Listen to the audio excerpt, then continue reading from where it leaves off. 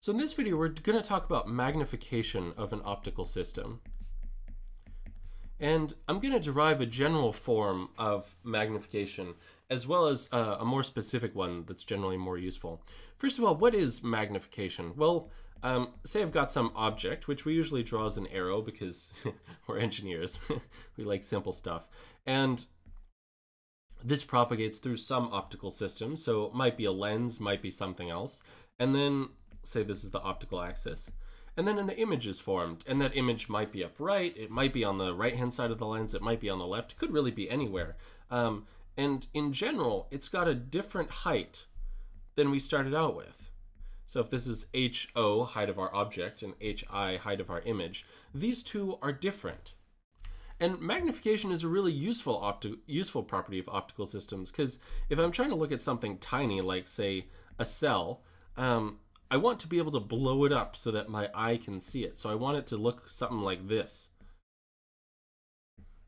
And I might not care whether the cell is flipped upside down, for example, but I do very much care about its actual size, so the size that the image is formed. Because I'm a human, you know, my eyes can only see things that are so small, and I want to be able to see what's inside this cell.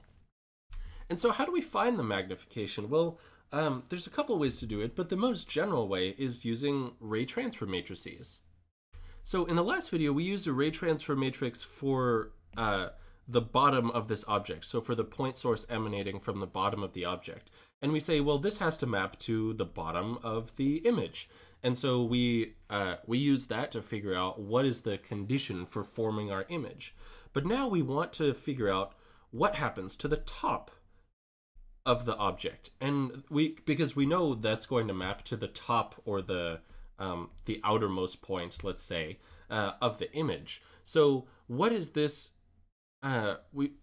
What does this vector representing any of the rays that come out from the top of this object, or in other words, the spherical waves coming out from the top of the object?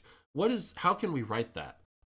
Well, those rays are just at a distance, h naught above the optical axis, so the x-coordinate is h naught, and then the angle, well, the angle could be anything, right? Because this is a point source, so we could have a theta in like this, we could have a theta in like this, could be positive, could be negative, so we're just going to write that as theta in, because we don't know anything about it. And when we apply the ray transfer matrix, let's call it T, to this vector, we should get the tip of the object. So any of these rays, they should all converge to the tip of the object. So that should give us HI and some theta out. So these rays might be converging from this angle, from this angle, from this angle. We don't really know. We're somewhat ignorant about that. So we'll just call it theta out. But we do know that because we're forming an image, this spherical wave from the top of this image has to become a converging spherical wave and converge to this point on the object, or on the image. These spherical waves from the object converge to spherical waves that converge to a point on the image. And so if we write out the matrix equation, so instead of leaving it as a matrix, because I prefer to do this, I think it makes it more reasonable. We know that the height of the image is just going to be T11 times the height of the object.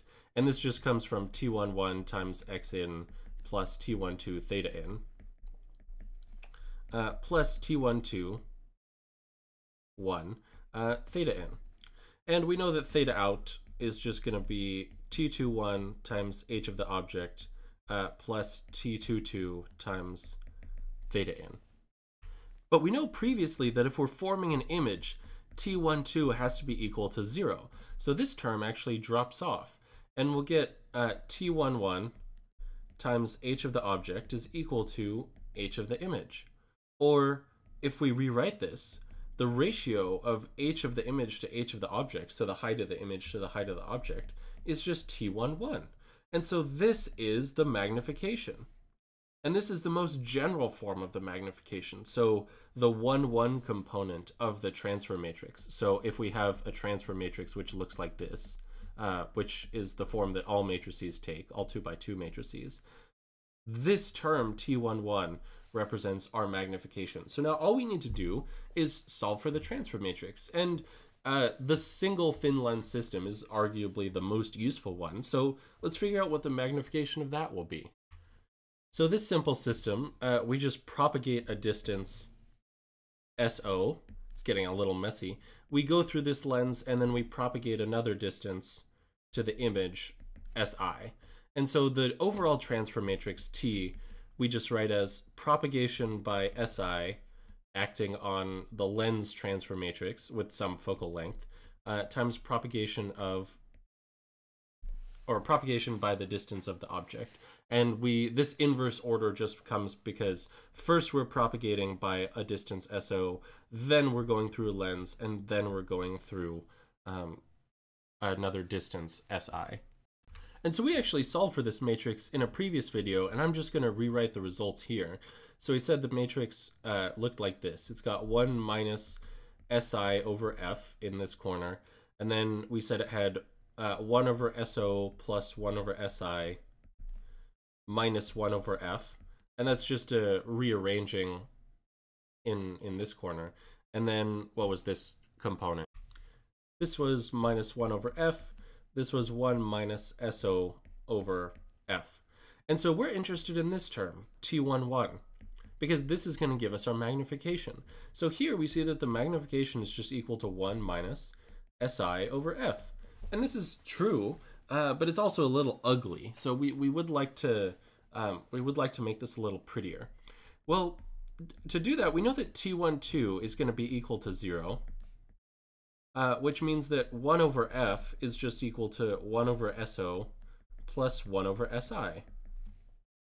And so if we substitute that in here, and that was just from rearranging this T12 component, if we substitute that in here, we'll get 1 minus SI, and 1 over F just becomes 1 over SO plus 1 over SI.